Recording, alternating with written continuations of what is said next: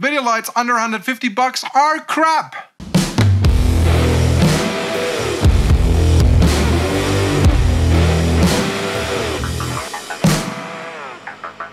Hi divers, welcome back. Today I'd like to unbox a really affordable video light, the TrustFire DF50.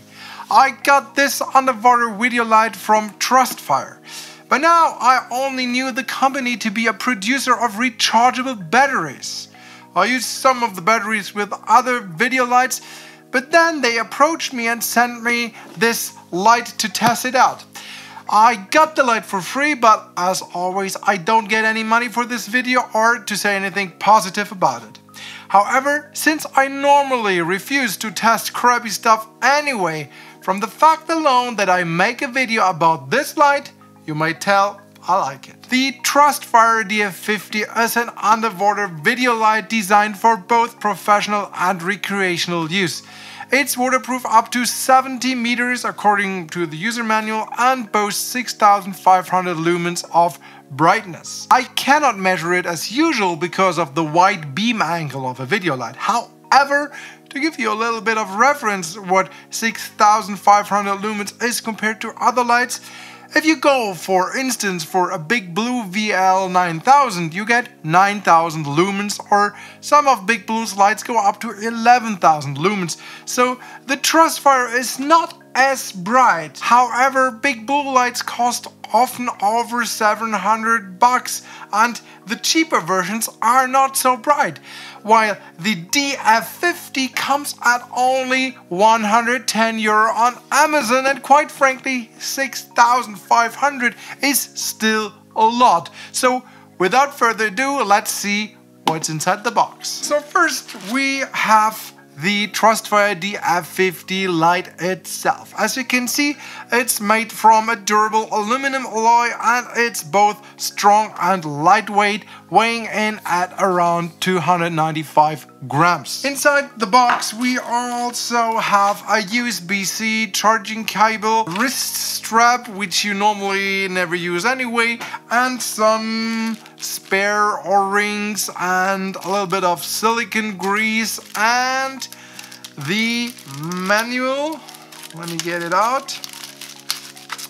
Yeah, the manual in many different languages: German, Chinese, English, and of course you get a ball hat to attach it to your camera, so you can just screw the ball hat in. Yeah, now you can just attach it to your camera rig. The battery itself has a capacity of 55 watt hours. TrustFire claims a burn time of 205 minutes in high mode and up to 6.8 hours in low mode, which is more than enough for multiple dives or an extended underwater video shoot. On the box they mention, yeah, here it is, on the box they mention 12 hours of burn time, but that's only in the violet or red light mode.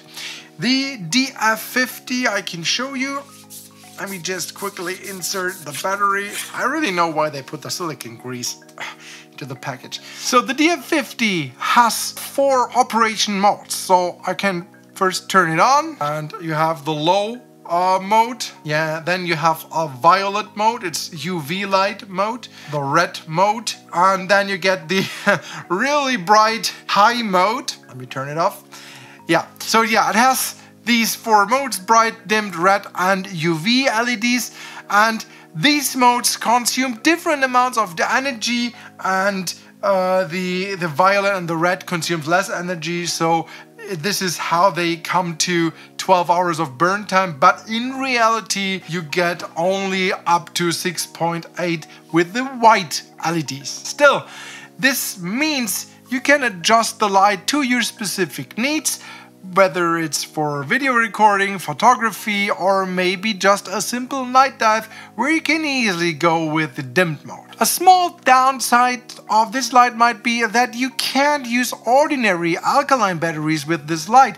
Sure, the lithium battery has more energy density, but I know from traveling with dive gear nowadays that you have multiple lithium batteries with you, and depending on the airline they might only allow a limited number of lithium batteries.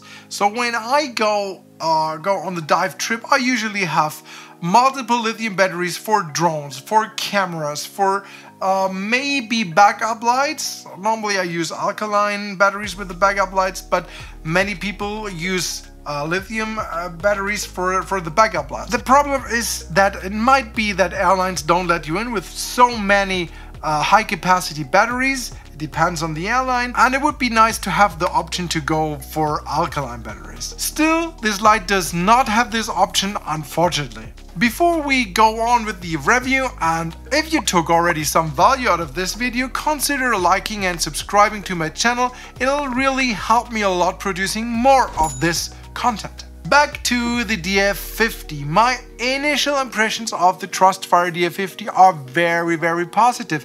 It feels solid, very well built, and the various modes are a great feature. So let's bring it into the water to see how it performs there. I just did a quick dive with it yesterday, taking some videos and pictures. The visibility was not too great yesterday, and you always have problems with silting, and especially inside the rags and containers with percolation. Still, I was impressed by what a light for slightly above €100 can do. I just used one light on my camera rig since I only got one light from TrustFire, but still, even with just one light, I was able to brighten up the scene anyway. The videos look good, at least in terms of lighting, and the pictures are still very decent. The handling is very user-friendly. The push button is easy to press, but you can't push it accidentally.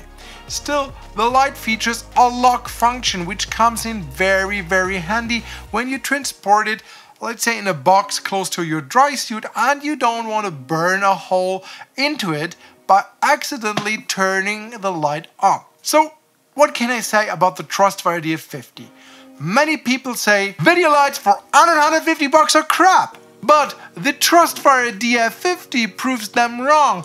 It's simple, yeah, it comes with just the accessories you need, but it looks and feels durable. Time will tell if that's true. Still, it's not the brightest light on the market, but it's absolutely bright enough to be able to get some nice footage underwater. Don't forget that for one big blue light, you might get 5 to 8 of these. So in the end, I can say that I was very impressed by the first look. Would I buy it? Honestly, yes. I already did, because after the first dive with it, I ordered another one I had to pay right away. So yes, if you're looking for a nice underwater video light without breaking the bank, the TrustFire DF50 is for you. Thanks for joining me. Be sure to like and subscribe for more underwater gear reviews and adventures just like these.